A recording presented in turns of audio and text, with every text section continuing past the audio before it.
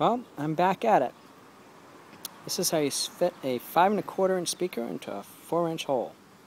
So first off, you need to remove the entire pod off the back of this RTS.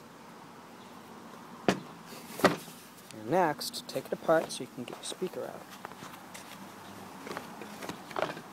Or you take the screws off.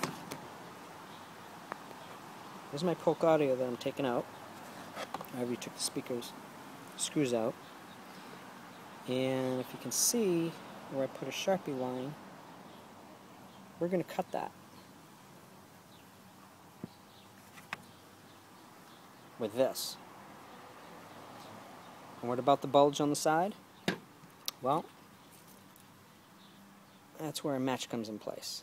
You might need a couple of matches. I already did the other side. We're going to put a bulge on the inside, right where that dust mark is. The inside of that grill. No need to cut.